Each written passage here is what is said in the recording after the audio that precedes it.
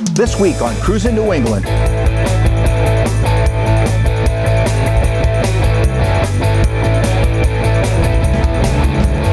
Pontiacs may be no more, but today we'll meet a couple of collectors dedicated to keeping GTOs on the road.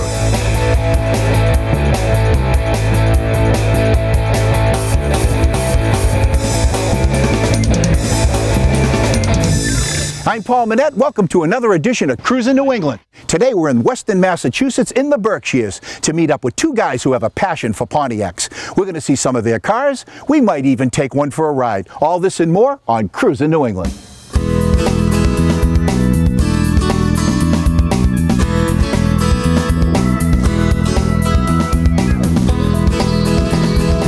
All my life, I've been cruising New England, meeting great people, visiting amazing places, and discovering wonderful classic and custom car collections, nostalgic automobilia, and so much more. Come on and join our adventure.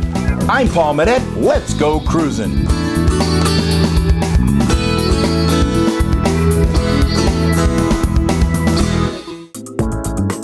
Closed captioning for Cruisin' New England on Nesson is being brought to you by New England Recycling. Waste put to work. Cash for Gold, the place to sell your unwanted gold and diamonds. Where you sell your jewelry is as important as where you buy it. We at Cash for Gold are gold and diamond specialists. We will buy all size diamonds, gold chains, rings, bracelets, silver coins, and even broken jewelry. Often we pay 2 to 3 times higher than pawn shop prices. We also pay up to 90% of the daily price of both diamonds and gold. We are the original, authentic, family-run Cash for Gold and have been for over 35 years. Visit us at 527 South Broadway, Route 28 in Salem, New Hampshire. Your special moments are something to remember. For weddings, portraits, and special events, contact Sparks Fly Photography. Hi, I'm Jim Grundy, your expert for old car insurance. For 3 generations, my family's been insuring old cars.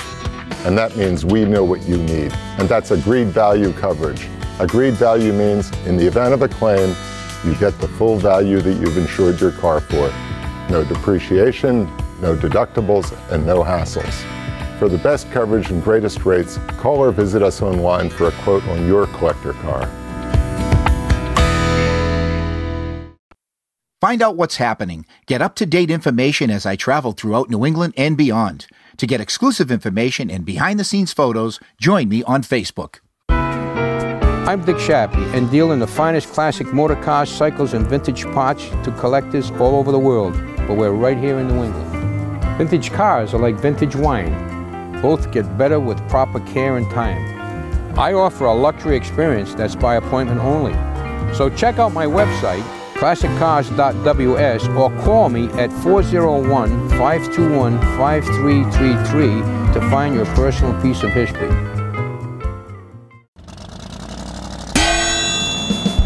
We're back in Western Massachusetts in the Berkshires to meet up with 2 Pontiac fanatics. Dean Kelly, how you doing today? Paul, how are you? And Paul Manette. Paul, how are you doing? Nice to see you here today. You guys have a real passion for Pontiacs. Dean, whatever got you started in Pontiacs? There's always been a Pontiac in my family ever since I was a child. My dad bought a 65 GTO convertible brand new, and ever since then we've had one in the family. And what about yourself, Paul? Well, basically the same thing. My parents were Pontiac people, and I grew up with the heyday of 64 GTOs, and everybody was talking about a GTO, and I just fell in love with them. So guys, is the GTO the first true muscle car? Well, Paul, depends who you ask. I mean, they had the Chevys, 409s, you had the 421 Super Duties, but those cars were basically special order that only people with a big name in racing usually got. The GTO was the first one marketed for the average person, for the young kid who wanted a car that would go fast, had some style to it, and from then on, it was like a hurricane. A bigger engine and an intermediate body style. So they jammed it in the engine compartment. You betcha. All right, so now I understand this is one of the first ones made that we're going to look at first. Correct. Tell us about it. Well, it's a 64 GTO. It's a tri-power, 4-speed car. It's got tack and gauges and some of the rare options, but the rarest thing on it probably is the color. Unfortunately, Pontiac doesn't tell you how many colors they had like Ford, but I estimate it's probably less than 50 GTOs were painted this color with Sunfire Red. So tell us about this car. What does it have under the hood? And let's get into some of the details of it. Well, it's got a 3.9 cubic inch engine with tri-power, which is 3 carburetors. It's got 348 horsepower, hooked to an M24 speed and a 355 posi rear end. And the other rare thing is probably the Hurst wheels on it. And everybody asks, is Hurst available from Pontiac? Well, in '65, Pontiac was thinking about putting Hurst wheels as an option, but they were too expensive. But Hurst had already produced all the ads showing 65 GTOs with Hurst, so Hurst wheels have become synonymous with GTOs. So I've got quite a few collection of Hurst wheels. We're really into them. So what are we going to have a look at next? Now we saw the 64. Now we're going to have a look at a 65? 65. Well, let's go look. Hey. A 1965 GTO is a big part of your collection. I understand you own 4 of them, but this is one of your favorites. This is one of my favorites, basically because of the color, and it's got a racing history. Whoever had this car a long time ago, and I have met the man, put a 421 in it, and he was racing up in South Glens Falls where it was track champion 2 years in a row. But I basically bought it because of the color. The color is pretty rare. Now you also own 3 others. I have 3 other GTOs we'll take a look at out front. One's a Mayfair Maze, yellow and black top, tri-power car. Then I have a blue charcoal post car that actually my buddy here, Dean, who I call my son, restored, and then we swapped cars. And then I have a race car that came out of Fallsville, Connecticut, which is right down the road. We can take a look at that one. Well, let's go look at it. Okay. Wow, Paul, this really is a race car. Well, it was a race car. I don't race it anymore. I bought it locally here from Fallsville, Connecticut. There was a little Pontiac dealership there. And actually, for the littlest dealership, it sold the most cars for 2 years in a row in Connecticut. And the father's son, Denny, used to race this car on the weekends at Dover. Basically what he did was take the magnetic sign off his father's wrecker and put it on the side of the door and go off and race with it and come back and have some fun with it. I kind of put it up a little more like a race car should have been, you know, with the 360 horsepower and the sign and the name on the side, which represents all my grandchildren. Well, I tell you, the graphics on this thing are beautiful. It really looks nice, but you got to see under the hood. Take a look here. This is the motor he raced with. It was a 421 motor disguised to look like a 389. So he basically was cheating with it. He was cheating in more than one way too, because he installed a ram air cam. And in the old days, they could check the lift of the cam, but they couldn't check the duration. And the ram air cam's got the same lift as the stock cam. So he was actually gaining probably 30 or 40 horsepower, which enabled him to run right on the record. But he never would win 2 weeks in a row because he didn't want to get torn down.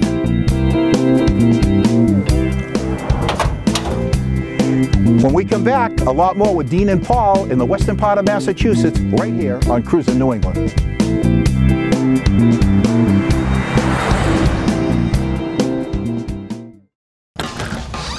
Honey, what are you doing out there? Waiting on the next super blowout 3-day only mega sale. You don't need a sale, you need MPD. NPD's everyday prices are competitive with most sales, and orders arrive fast from our 4 strategically located superstores. National Parts Depot has quality parts for Mustang, Camaro, Chevelle, GTO, Firebird, Ford, and Chevy truck. For your free catalog, go online or call toll-free. Working beats waiting. Do you have a child with food allergies? Does your school need help managing food allergies? I'm Gina Minette-Lee, a nationally recognized food allergy author, educator, and consultant. I provide a common-sense, fact-based approach to managing food allergies at home and at school. For more information, visit foodallergyconsulting.com. Every week in the summer, I drive on Vermont's most dangerous road. We tailgate, we speed, and we crash. Around here, those are the rules of the road. Thunder Road, that is. But Vermont roads aren't a racetrack, and there are different rules to follow. Focus on the road conditions. Focus on the lanes around you, and focus on the drivers near you. Because at the end of the day, we want you to get home safely. That way we all win. Sponsored by the Vermont Governor's Highway Safety Program. When September comes, the party begins. Cruise on over to the Big E in West Springfield, Massachusetts, September 18th through October 4th. I'm Paul Minette of Cruisin' New England at McMulkin Chevrolet. McMulkin has shipments arriving weekly of the new C7 Corvette.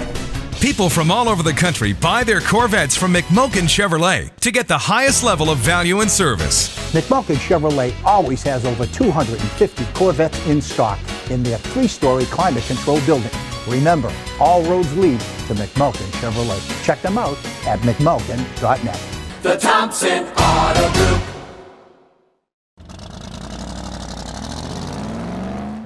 We're back, and I'm here in Western Massachusetts with Dean and Paul. Here come the judge. So now it's your turn. Tell us about your judges. This is a 1969 GTO Judge, one of about 6,700 and change built. It's a rare Judge because of the color. It's painted Liberty Blue. The first 2,000 were painted Carousel Red, a bright orange color. Then they painted them any Pontiac color or special order color that you wanted.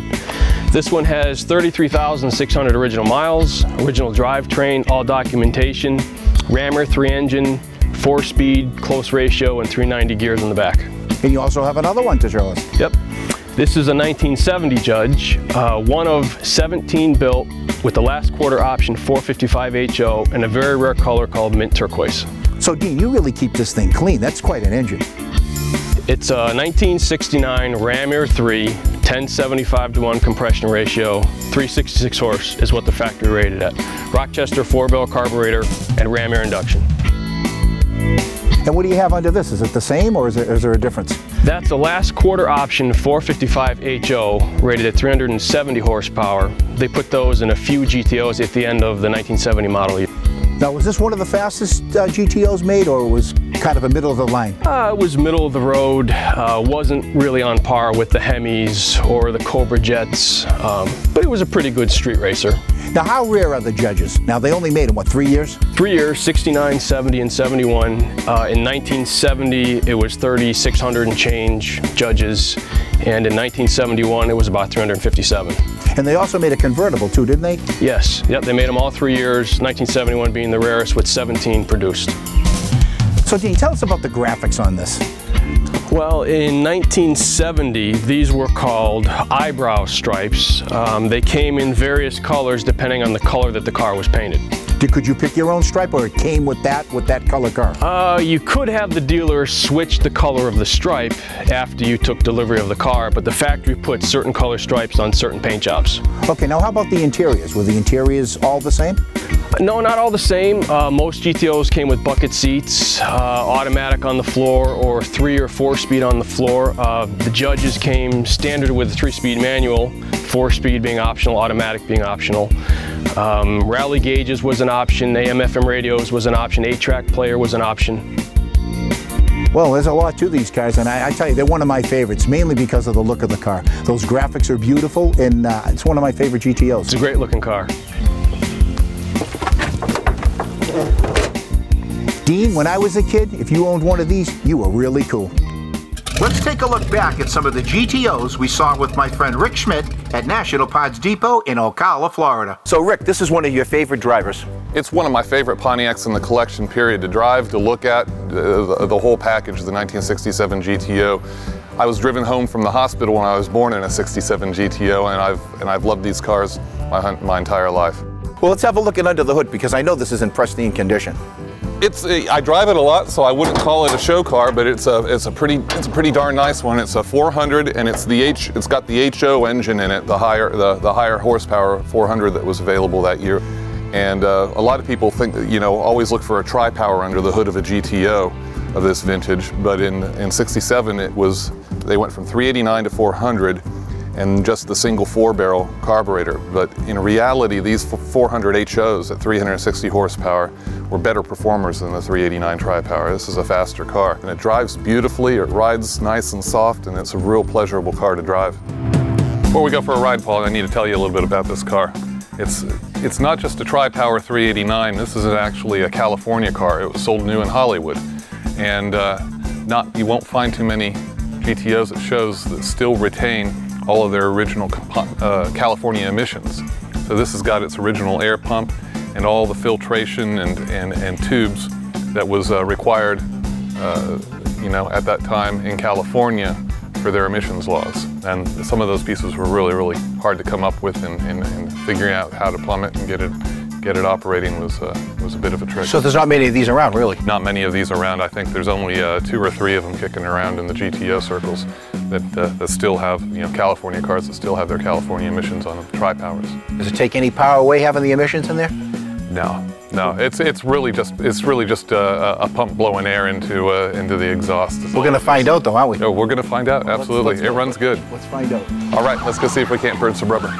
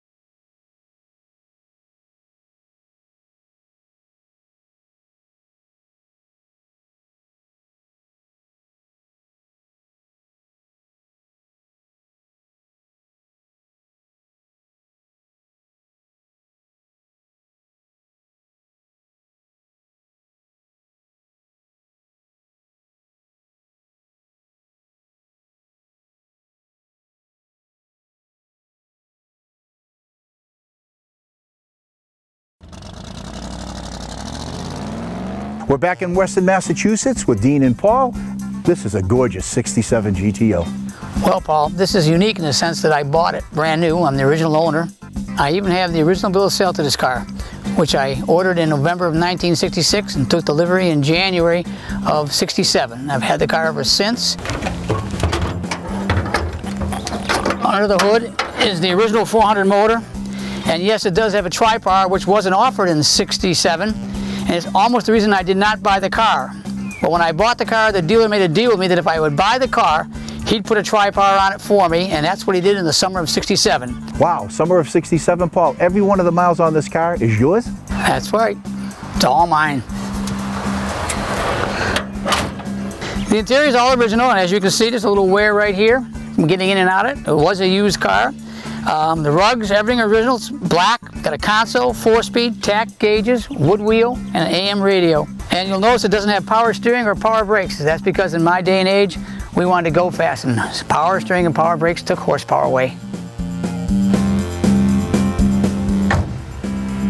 And a famous magazine came here and did some pictures of it and convinced me not to restore it. They said, you've got all these restored cars, leave this one original. It's only original once. So I've decided that's what I'm going to do. Now, why would you do that? You know, with all the other ones are all restored, why would you keep this one original? Well, I feel like I ignore it, not fixing the little imperfections maybe that developed over 69,000 miles that I have on this car. But I think I made the right decision. I do too, because it looks great. Thank you. What else are we going to have a look at? Well, we got a 73, and we got a 66 and a 72. Well, let's go have a look at them. This is quite an amazing paint job on this 66 GTO. Well, thank you. It's got a lot of comments on it. It's won Best of Paint 2 or 3 times. It's kind of got an electric look to it. As a matter of fact, I had it out last Sunday at Pauling, New York, and on a street show, and it took Best of Show. And that's pretty hard to do on a street show against all the competition I had. And I think they like the Hurst wheels, and with the combination of the white interior and the red pinstripe, which matched the red walls, it's got a kind of a dynamic look to it. It's gorgeous. What do we have under the hood? Well, we got a 389 engine, 360 horse, with ram air, which is extremely rare.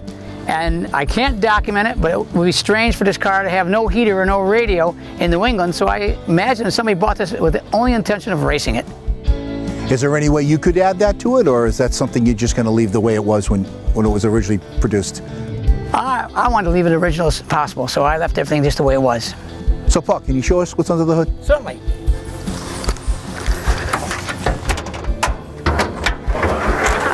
And right here is the original steel ram air pan. That's a very rare option. There's probably less than 150 of these produced. And the motor has 360 horse with a close ratio 4-speed and has 390 rear end. The only thing not original on this car is the 390 rear end. I assume they must have blown it up when they were racing it. Why do I say they were racing it? Because it has no heater, and you'll notice no radio. And there's no undercoating on the car, and they tell me therefore would have no warranty either. Now, I look under the hood here, and it looks like it just came out of factory. You must spend a lot of time detailing your automobiles. Absolutely. It's a never-ending process. Clean them every time we take them out, and then we put them back, and then we take them out again. Is it work, or is it a labor of love? Labor of love. So, guys, what are we going to see next? A 1972 GTO. Let's go look at it.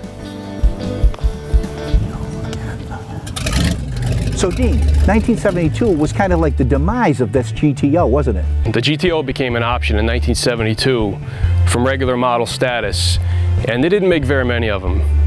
There was about 137 post coupes, and this is a post coupe. It's got the door frame around the door there. So, Dean, this was the last year of this body style. That's correct. In 72, the GTO became an option. This is a post coupe, and they made about 137 of these.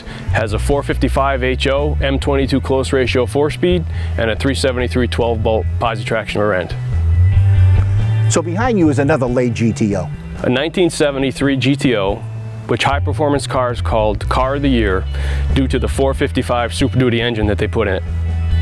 And so, was that a real popular car in that year? No, it wasn't as popular as the earlier 60s GTOs, but it's as fast.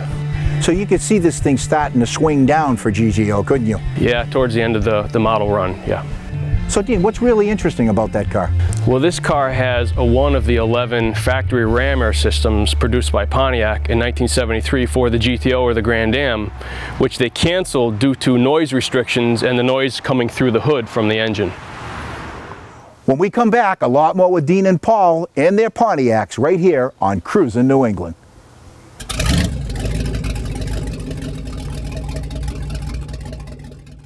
This episode of Cruisin' New England is being brought to you by Shappy Vintage Auto Sales. Hi, I'm Ken Mazzilli from Kenny's Garden Center and Landscaping. We've been here in Fairhaven, Mass for over 30 years.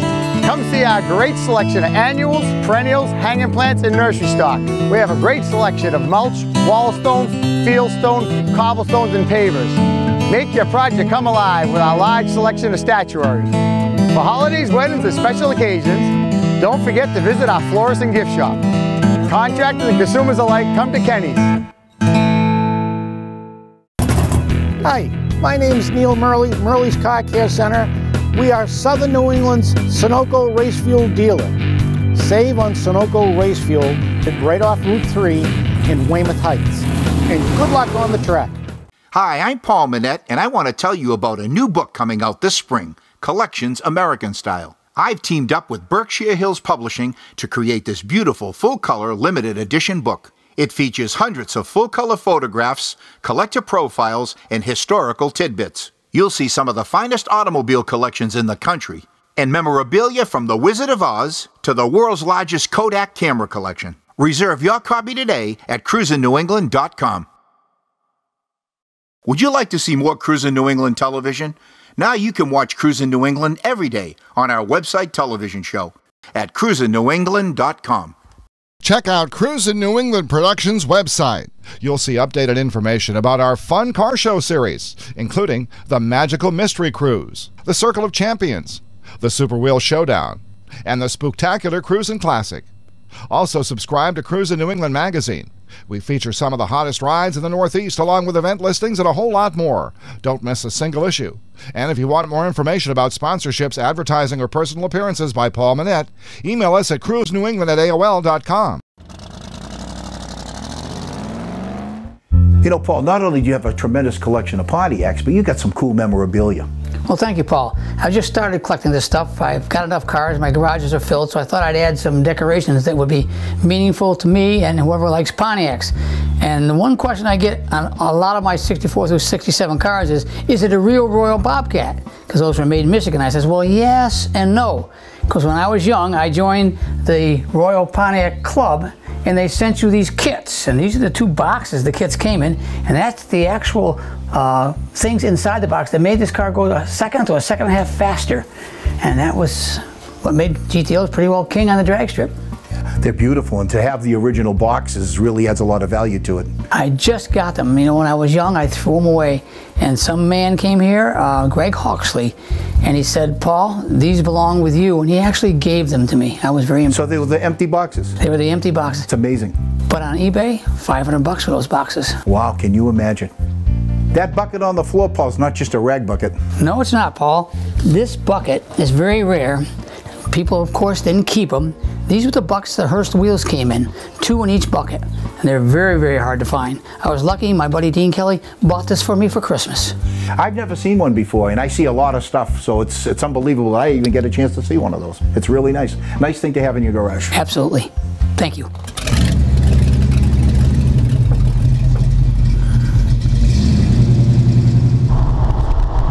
So Paul, a lifetime of GTOs.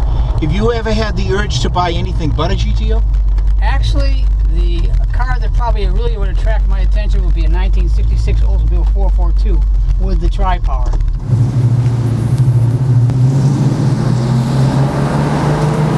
So now you've got a collection. Is there anything you're looking for in particular right now? Actually, right now I'm restoring one more car, and then I want to concentrate on the things hanging on my wall, little rare Pontiac parts and pieces. I've pretty well run out of garage space. I mean, how do you have the foresight to keep a car for the life of its journey? You know, that question they ask me all the time, and I just fell in love with the car, and I just couldn't part with them. I mean, everybody comes up and says, "You got any of these cars for sale?" and I just can't do it. I just can't do it. Now, I noticed on your home that you have a lot of garages here. Now, they weren't all there at one time. No. As the collection grew? Yeah. Hang on.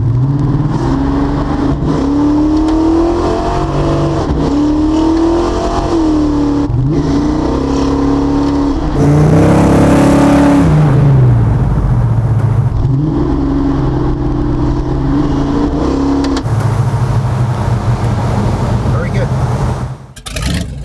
So, Dean, how'd you meet Paul? When I was 18 years old, I had purchased a 66 GTO and it had a Chevrolet steering wheel on it. So through a guy that worked at the Pontiac Discount Center in West Hartford, Connecticut, he gave me Paul Mennon's name and phone number. So I came up to see him and I said I was looking for a steering wheel for a 66 GTO. I was new to the hobby, so I wasn't aware of options and things of that nature.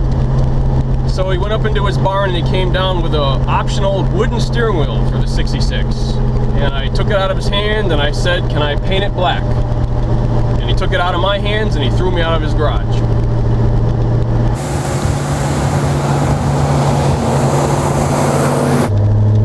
The first time Paul let me drive one of his cars, he had a 68 GTO that he was pulling into the garage, freshly restored. And he asked me to jump in it and pull it in. So he walked to the back of the garage and he was guiding me in, and the car was cold, so it wasn't on the high idle. So as I gave it some gas, it took the high idle and it basically jumped right into the garage and almost pinned him up against the wall. Oh my God.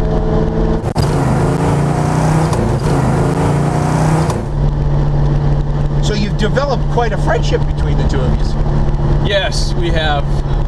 We're best of friends. I look at him like a dad. He looks at me like a son.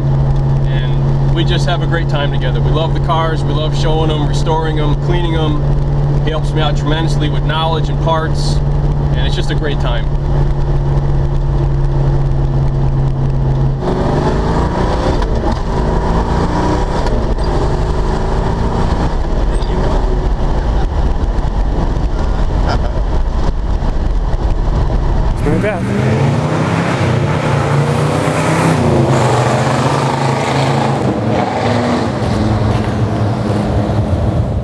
I want to thank Dean Kelly. Thank you, Paul. Paul Menon for a great day here today in Western Massachusetts. I'm Paul Minette. Until next time, I'll be cruising New England.